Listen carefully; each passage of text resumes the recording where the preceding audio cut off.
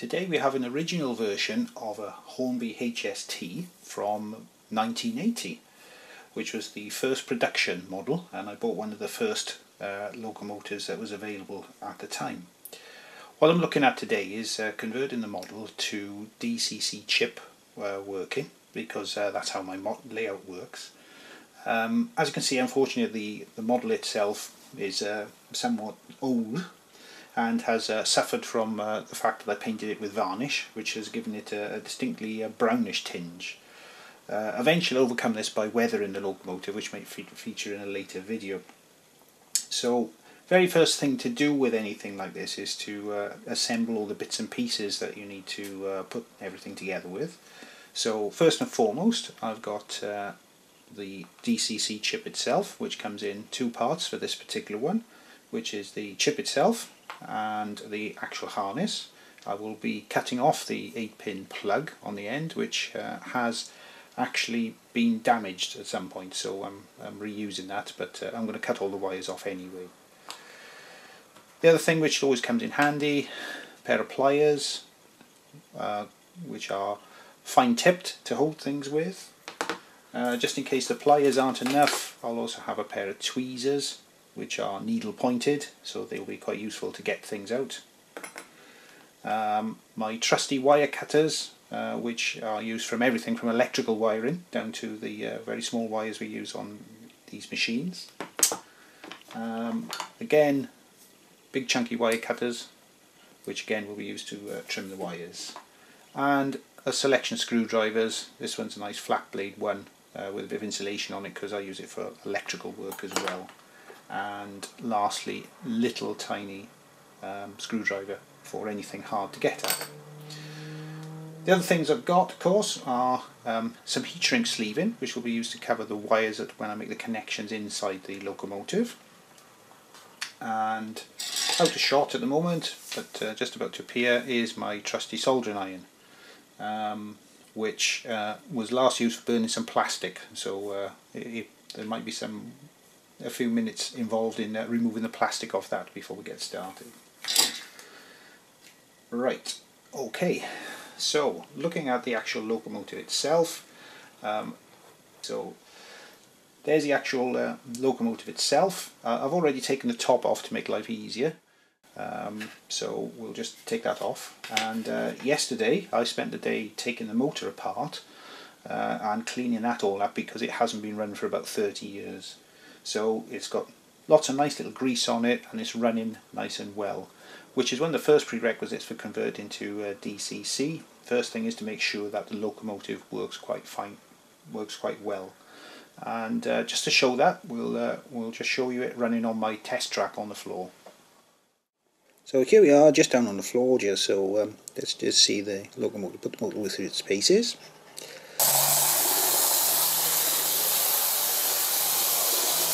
So there we are, just to, and eventually comes into shot, just show it running around quite nicely at the moment. So just to show you that yesterday's cleaning job worked quite well. So several hours of getting very, very oily and dirty has resulted in a nice smooth running locomotive. So here we are with the locomotive back on the bench now, so hopefully positioned so you can see what's going on. The front of the locomotive is this end, where the white plastic is, which has got the little bulb in the front, which we'll hopefully still be using. We've got the motor itself here with its connecting wires, the diode which makes sure that the light only operates in one direction is there. And then we've got one of the power lines which connects to the back bogie, connects to the motor there. One of the issues that we're likely to encounter with this particular engine is that, if I just turn this up a little bit, what we have here is a connection here which joins the two brush wires, or one of the two brush wires, directly to the actual bogie itself.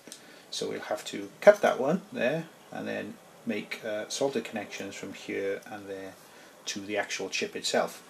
So the first job with DCC wiring is to completely isolate the motor itself from any of the wheels and metalwork, because we want two sides to go into the chip and the other two sides to go to the motor.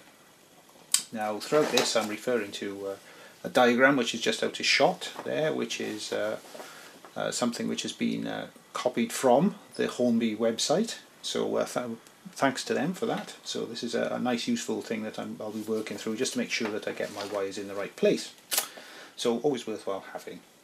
So first step then is to disconnect the DCC run-in from the locomotive and make sure that that works quite happily.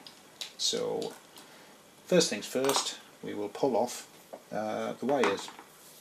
So first of all we take off the back bogie connection, which comes off here. So we'll disconnect that one. Then rather more worryingly we'll have to cut, if not lift, this connection off here. So apologies if my hands get in the way with this one, because it's a little bit of an awkward one to get hold of. So we'll just try and tweak this bit of metal out of the way with a subtle approach of using a big screwdriver on it, which of course doesn't work. So hence back to using the inevitable pair of pliers. We've almost got it there, so let's just try and pull that up. What I'm trying to do at the moment is to make a tab with this. Could have been a lot easier when I did this yesterday if I'd left the metal bit out. There we are, that's now loose. Right, okay, so now we've straightened that out a little bit. So there, in theory, we should now be completely isolated. And let's just put this back on the track from the track. Now just to prove that, I use my digital multimeter just to check resistance and make sure that everything's working. So there's the actual unit itself, which works quite well by having an audible beep on it, which you should be able to hear now. So that's a circuit. So first of all, connection with one rail. Let's make sure we can't get anything with that. So yeah, that's open circuit there, as is that one. So second rail, we'll try that. Same thing again. And then just to make sure that we are doing the right thing, we'll just see which one of these it works, and probably it'll be the other one, which indeed it is. So we'll try this here, which is where the connection should be. And of course that's not working. Just make sure we're on properly. Right, okay, let's try this. Come here. So yeah, we've got a good connection there, and then try to the other rail is through there. So that's good. So no connection there again, just check that twice. Never hurts to check things lots of times, especially if you're as clumsy as I am. So there we can see no connections. So multimeter away for the time being. So now we've isolated the power, the locomotive, from the track. So the next thing to do now is to actually begin some soldering. So first thing to do, and I've started this already, is to cut the connection off the end of the diode, which will form one end of the circuit. So we'll keep this wire for later for connection to power up the front light. So I've got this one connector here which will give me one half of the which will plug onto the motor quite easily. So that will give me one of my pickups, and then we've got the second pickup here, which again we'll just snip that one off, ready for soldering.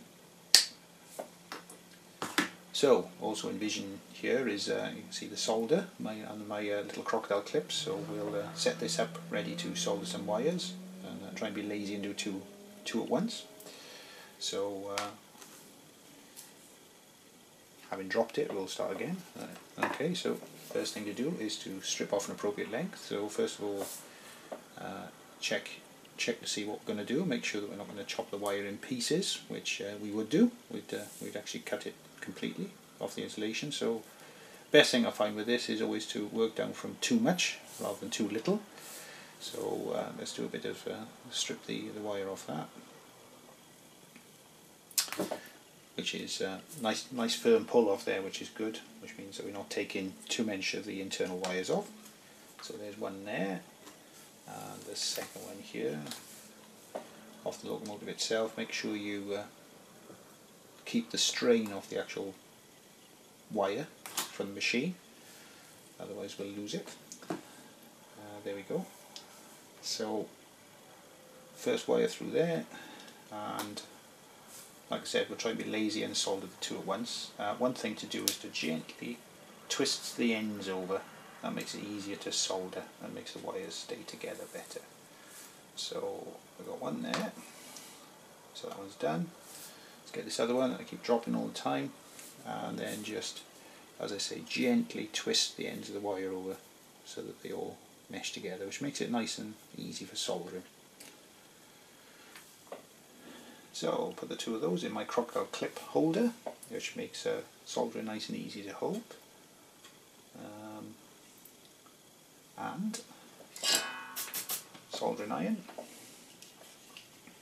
The key to soldering this one is, first of all, make sure that your iron is very clean. So I'm wiping it on the wire on the sponge there to get any solder off, and then try and solder as quickly as possible, starting from the top down. Just make sure the solder's melted. Leave it like this, like that. Just a quick dab on there. Try not to burn all the flux off, because then you need that for making the joint later on. So very quickly, that's it. Nice blobby bit of solder. Not the prettiest in the world, but it gets the job done. So first two wires are ready and take two. Wires are now ready to go, having been soldered up, so we'll put that one down there, that one down there,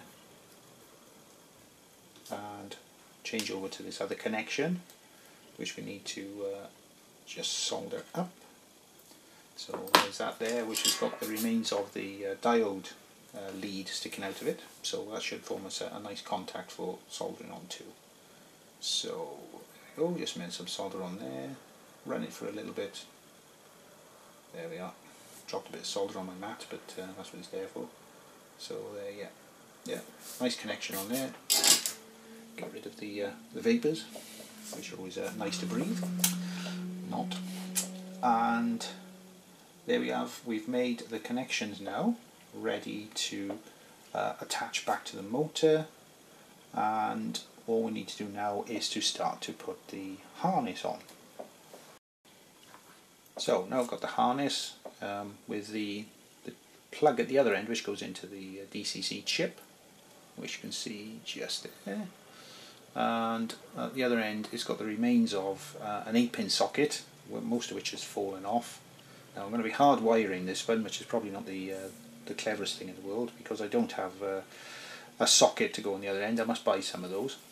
So first thing to do is to cut off the wires as close as possible to the socket itself, or the plug rather than the socket.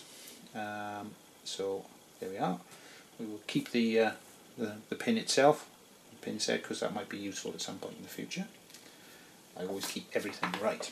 Okay, so to actually wire this up, what we need now are the grey and the orange wires. They will connect to the motor. So let's just coil those out first of all. So that's the grey wire, that's the orange wire, and this one's the grey one. So these two we're going to send to the actual motor itself. So we'll keep those to one side. And then to pick power up from the track, we need the red and the black wire, which are these two. So we've got those two pairs at the moment.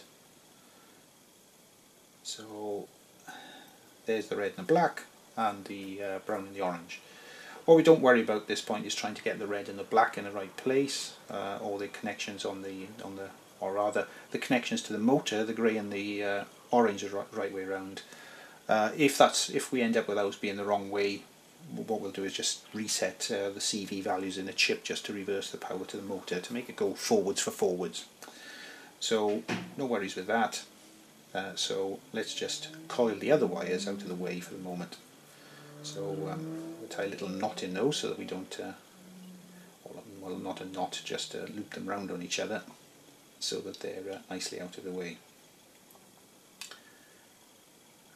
So keep it nice and simple. We've got 4 wires now, so what we have to do now is just bare the ends of each one of these, ready to make connections on them. All various different lengths. We'll see how that gets on as we actually work on the inside.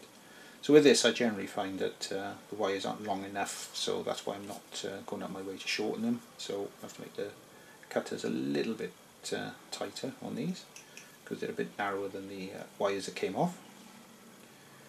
So there we are, that's the first red one done, and black. So those are my connections to the track, and then the grey and the orange, which are connections to the motor. So one of those, and finally the other one. Oh, and that's the one that decides not to come off, of course. Right, pliers time now, because that's the... Hopefully you can hold these things by hand, but sometimes you just need a pair of pliers just to hold it. Right, it's better to, if you can, not use pliers, because it puts a lot of pressure on the wire. I don't know if you can see that there, it's just ever so slightly kinked, the insulation on the wire. Hence why try and use your fingers if you can, but these things can be awkward, so that one left itself out. Right then, so my connections I've got so far, I've got my connections to the motor, which we've got currently still in the clamp, is one of the metal sides which is going to connect onto the motor. So we will attach the orange wire to it. Now what we have to do for this, what I like to do is put a heat shrink sleeve in on there, and select one from the appropriate size of the box. And this requires another tool, which should be a pair of scissors, which are hiding just out of shot. So we make that just a bit bigger than the joint we're going to make, so about that sort of size will be fine. So cut that off with a pair of scissors, and slide this on the wire to begin with. So what we've got here is the connection that I've got in the clamp is going to be one of the two power connections to the track. So we'll try it off with the red wire. So first of all, remember to put your heat shrink sleeve in on first on the wire. That's a lovely mistake I like to make quite often. And then what we need to do is to try to, best if you can, sort of make some sort of physical connection around the wire, which is not proving too easy. So we've already got some solder on there. So get your soldering iron now, and just a little bit out of shot. Let's just adjust my hand there, right. Okay, let's just try and melt that solder and make sure we get a nice little bond. There we go. So nice blob of solder on the top. Now if only my hands weren't shaking, that would be good. So we'll let go of that in a minute. Blow on the solder to let it cool. Okay, so that's a nice solid connection there. Just test it gently with your fingers, make sure it doesn't come off. Make sure you've got a good strong bond. Then once you're happy with that, get your heat shrink sleeve in, put that over the top, and this is where a pair of pliers comes in as well to stop it sliding back down again. And just to show how useful the soldering iron is, how you can use it for many uses, you just use that to melt the heat shrink sleeve in over it. So gives it nice, and it reinforces the joint, makes it nice and solid, so that it's less likely to snap in the future. Any problems in getting it off, just use a knife to cut off the heat shrink sleeve in. Well worth investing in. Try not to touch the actual wire itself as part of this, and the other art is in terms of trying to get it all sides over to make it shrink sort of evenly around it. That's, I think, as good as it's going to get. So let's wipe the soldering iron, get the smell of molten plastic off it. So there we have first joint done.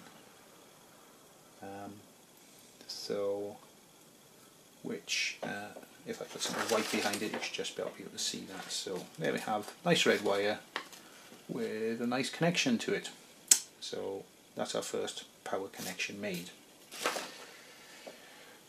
Right, the second connection then will go to this wire on the bogie here. So we'll put that in my Helbin crocodile clips there, and this one is going to the black wire. And again, first thing to remember is to put the heat shrink sleeve in on. So we get our trusty pair of scissors, Cut this to about that much, about a centimetre's worth this time in terms of where we're going. Fit that to the wire to begin with. So make sure we've still got the black wire at this point, so still got my grey and orange for later, so there's the black wire on there, and just wrap that around the wire as before. So as I said, try and make a connection if you can, a physical link between the two wires. Ideal world, you'd mix them together. So there we go, I think that's just about got it. So trusty soldering iron, a nice blob of solder to melt, so we should be in luck. And there we go. Try not to overheat it at this stage, just make sure the solder flows nicely. Just make sure that if you overheat it, the flux will dry out, and then you'll end up with the dreaded dry joint. So there we are. So just blowing it gently just to cool it down a bit. And again, as before, we just slide up the heat shrink sleeve in. Oh yeah, having checked first of all, a nice bit of gentle pressure on there, that feels nice and sound. So, you know, we've got a good joint there. So up comes our heat shrink sleeve in. Again, we'll hold that on with the pliers so we don't burn our fingers too badly. And away we go with the soldering iron again. So it tends to try and run away a little bit, but once it starts to shrink, it starts to grip the wire. So make particular attention to make sure you try and get the ends. So there we are with that one. So just a little bit of air on it.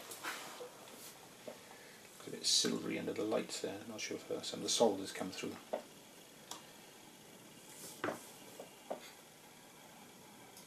Yes, unfortunately, a bit of solder come off the side of the soldering iron on there, so that should be fine.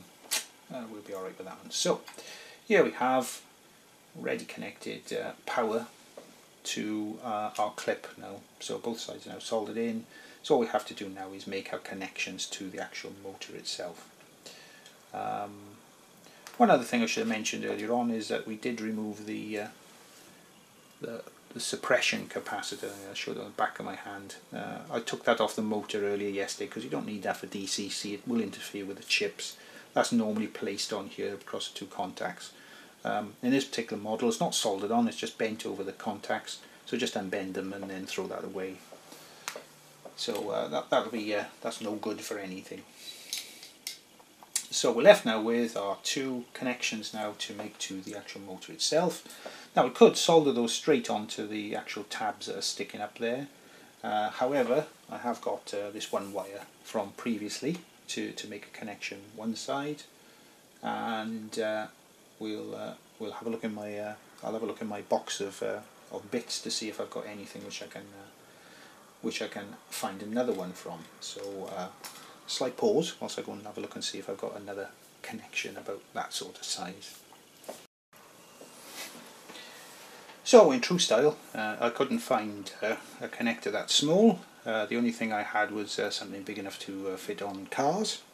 So what I've done is got myself a piece of wire to replace it, which we'll cut to length in a minute. So this gives me the opportunity to solder it onto the actual motor itself. So I'll show you how that's done. So we'll make that first connection to begin with. So first thing to do is to strip off an appropriate length of wire. Remembering that this wire is probably slightly thicker than the wires we used before, so let's try and make sure we don't take all of it off. So I'm cutting out a bit of a longer length this time, so that I can wrap it around, and that's just come off nice and easily. So again, twist the wires together just to make it easier to solder. Right, so what I'm going to look at doing now is just to measure this a little bit, fit this on here, and then look at wrapping that round there. So we'll make a couple of loops ready to go on, which will require my trusty pliers. So we just put those on there, and yeah, that's a nice strong connection. So that's what we've ended up with, a bit of a loop there. So turning that over, that's how we're going to make the connection, like that. if you could see it. There we are. What you can see is the back of my front of my hand. There we are. Let's put that on the back. So there's the wire there, all ready to go on. So we'll fit this on the we'll fit this on the motor like so.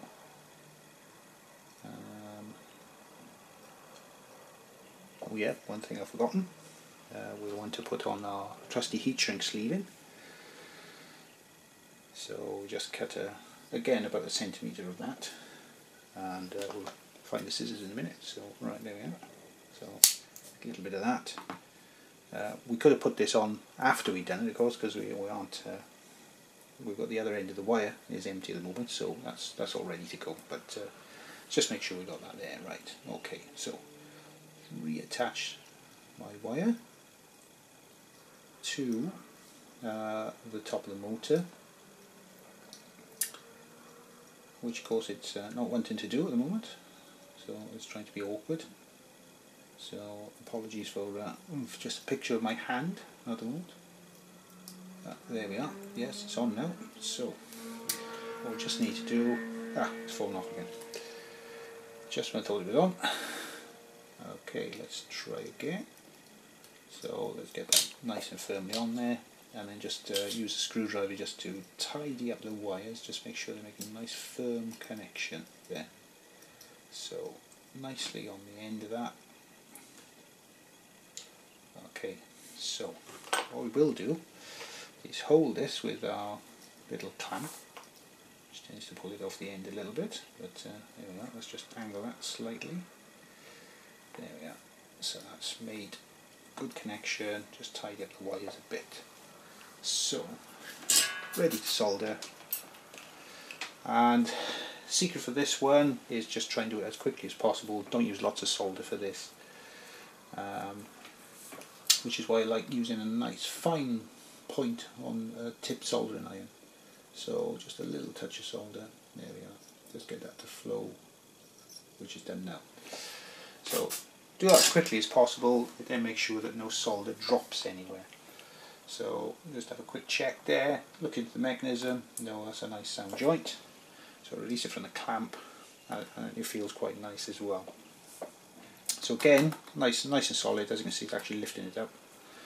So let's see if we can get our heat shrink sleeving over the end to keep that nice and safely insulated. Which may be a bit of a challenge. Might not be able to wanting to play ball with this one.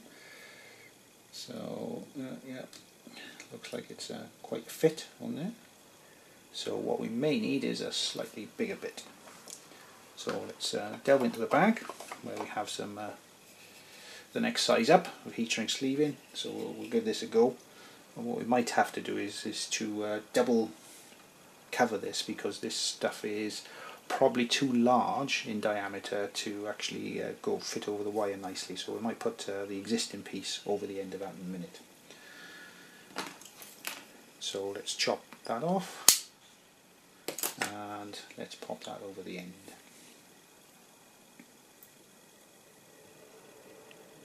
So yeah, it's plenty big enough, probably too big, so what we'll do is we'll take some of this off.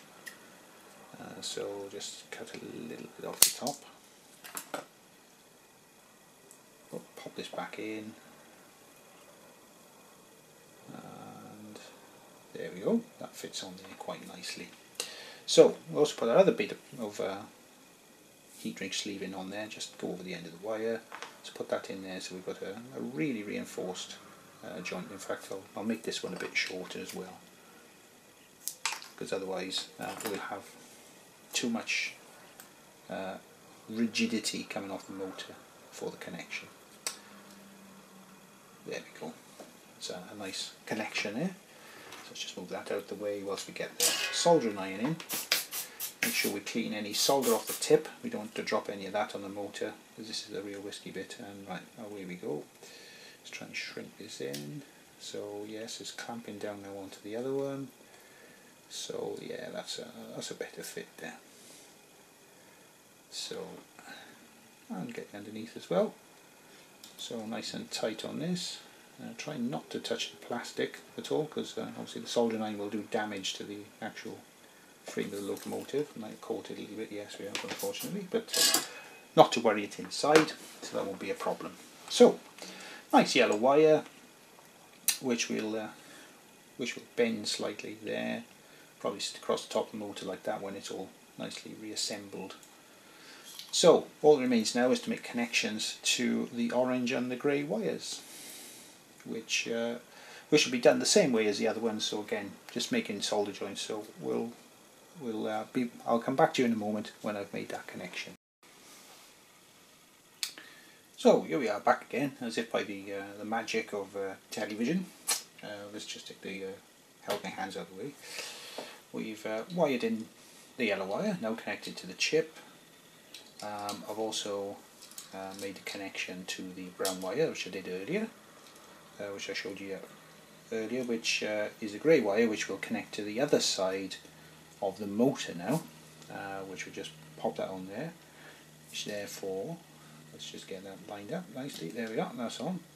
So now we've got our connections on the motor, and all that remains for the time being is this final connection here, which, although it goes on to the motor, is actually providing us a connection to the other terminals on the track. So that just slots in there. So now we are connected. Now, one other thing to note that I've just realised as we're going along is that the little LED that sits in here is actually connected to the track as well. Now the connection comes up through here, so what I'll do is I'll just cut that for the time being, and then we'll wire that one up once I've figured out how the function lamps work. So just cut that off. So nice and safe now, so we've got a dangly wire there which we'll tuck in there out of the way. So we should all be correct now. So let's just have a check to make sure that we've not done anything we shouldn't have done. So introduce the digital multimeter back in again, so just make sure it's working. So yeah, that works. So on the track there we should now have a connection to, or we shouldn't be connected to either of the connections on the locomotive, which in fact we aren't with that one. And try the other one, definitely not connected there. Right, okay. So what we can't do is see whether we've got connections here and there in terms of how this works, because we haven't got anything to go inside the pins there. So the only thing to do now is to try it out. We'll keep the top off for the moment, even though it looks ugly. So plug your chip in, just get sure that it's the right way around, and a bit of a fix in this one. And there we go, nice and tightly in there. When eventually I finish the job, it'll rest inside there quite happily. There's a nice little slot for it in there. We'll just tuck that diode out of the way for the time being. So there we are, one setup converted to DCC. Hopefully that should all be working. So the proof in the pudding is to put it on the track and we'll see how it works. So let's move over to the test track. So here we are on the test track. So first things first, we've plugged in the trusty Hornby Elite. So first thing to see is it going to blow up when I turn the power on? So as you can see, we're in emergency stop at the moment, so let's just turn that off. Power's on and nothing's gone bang, so that's good. So fortunately it looks like the control is already set to number 3, which should be the default address of the locomotive. So fingers crossed, let's see if it moves.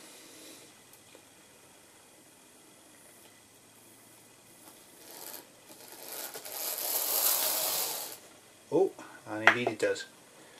So let's bring it back again.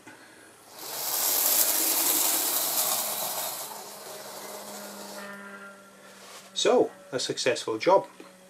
So the only thing left to do now is to figure out how we get the wires to work on the functions.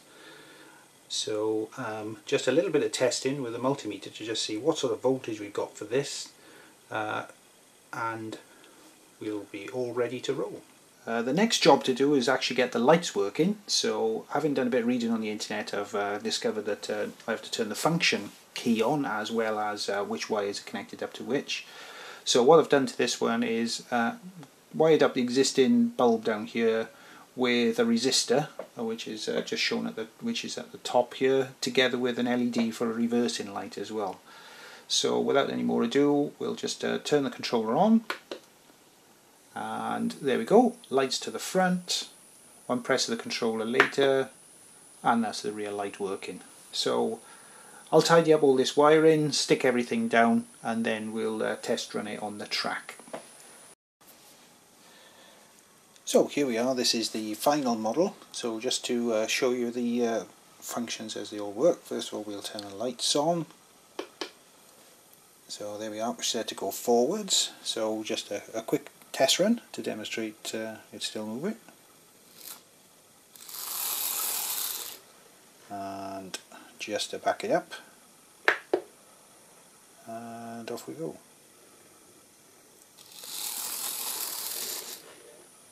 And as you can see, the red light's on now. So just move her forward a little bit. If she'll go. Just falling off the end of my track. Just to take her forward a little bit. Right, and just to show you the wiring in closer detail, show you what I've done. As you can see there we are, this is a close-up of how we've tidied the wiring up inside.